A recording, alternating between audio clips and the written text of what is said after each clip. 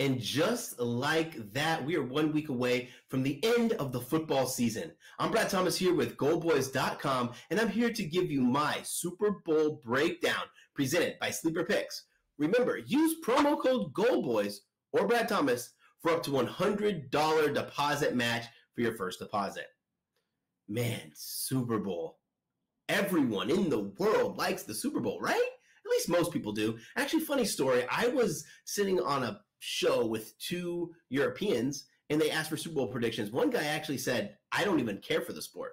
Me, I gave my predictions and I want to give them to you. Right now, the 49ers are the favorite on the money line. They're a 2-point favorite on the spread and the total set at 47.5.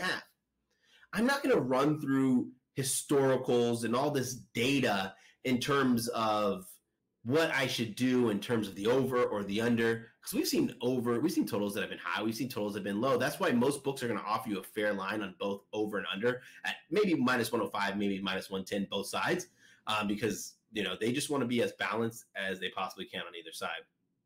In terms of the spread, it's kind of interesting where I naturally would be on the Kansas City Chiefs. You have Brock Purdy, Mr. Irrelevant, and by me saying Mr. Irrelevant, that is no dig on him. Playing in his first career Super Bowl, he's looked shaky throughout the playoffs.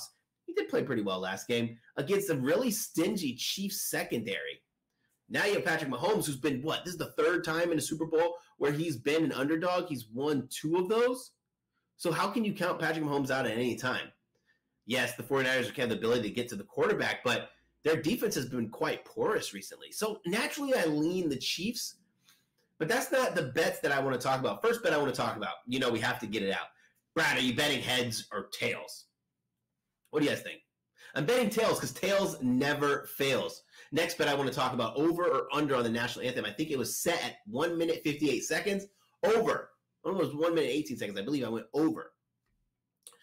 But more importantly, the props are fun. Taylor Swift's going to be at the game. Cool. All of the commercials. I don't dive as much in the Super Bowl novelty props as I used to. I thought they were fun. But, you can get a little carried away because now they're probably going to tell you what color outfit is Taylor Swift going to wear. From my own research, I believe she's going to wear a red top, something Travis Kelce related, because if you see the progressions of her outfit, she started out at base black, then it went base black with red accent, then it went base red with black accent, then it went red Chiefs, red even more Chiefs, through the progression of the season. So if that's a bet you want to take it. I'm here looking at the props. And you know what the saying says? The tight end is always open. Anyways, I'm taking both tight ends, but in different capacities.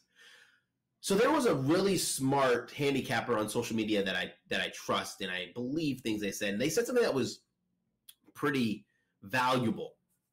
When it comes to the Super Bowl, almost even when it comes to the playoffs, but the Super Bowl even more so, you can't go back and look at the season historicals and use them as the gospel. Travis Kelce averaged 36 yards, and I'm making this up. Travis Kelce averaged 36 yards throughout the season, 4 catches. I'm going to bet him under. Or Patrick Mahomes averaged 281 yards throughout the season. I'm going to bet him under or over his 250-yard prop, right? Why is that? It's because the Super Bowl is the most important game of the season. Nerves, jitters, game plan even changes. You have 2 teams playing at their highest level, the best teams in the NFL.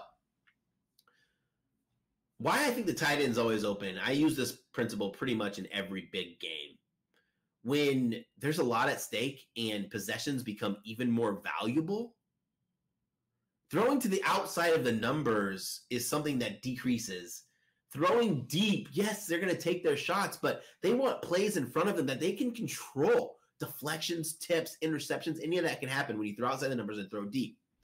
Also, both of these tight ends are going to be scripted and game planned for. So let's start with the first one, George Kittle. I took him all the way up to 50 plus. You can take him 46.5, whatever.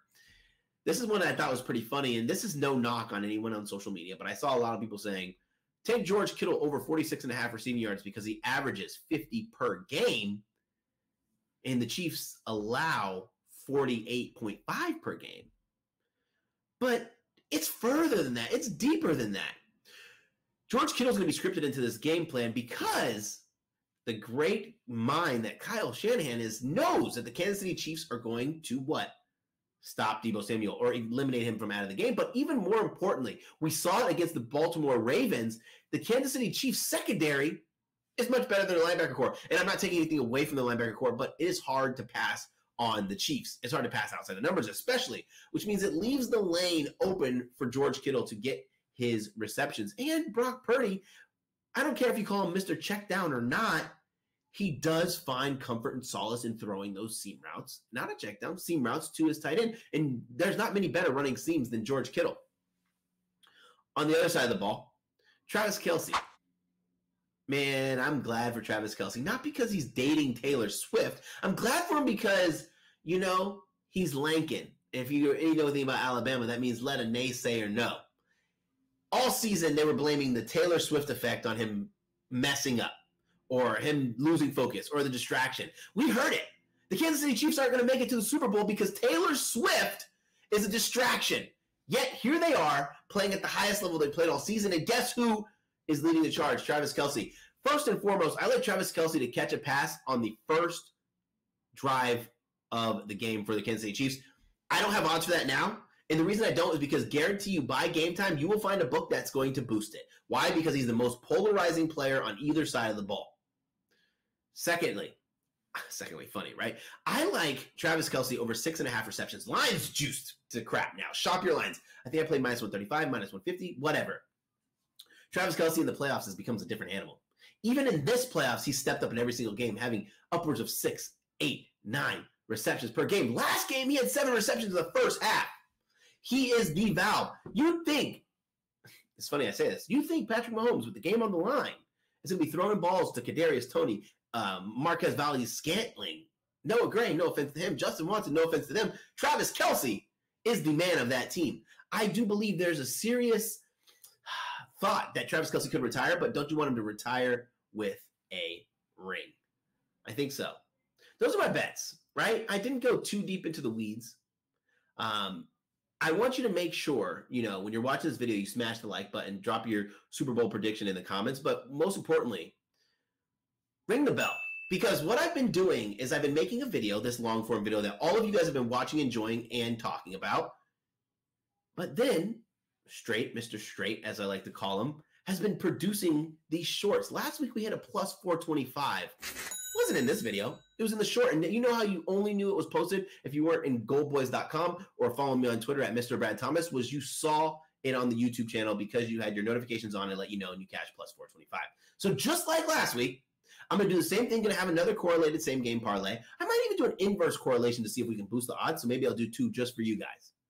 But you have to like, you have to comment, and you have to subscribe. Those are 3 most important things that I want you guys to do for me. And the 4th most important thing, remember, if you have a gambling problem, pick up your phone, dial 1-800-GAMBLER. And last but not least, have fun. It's the last game of the season.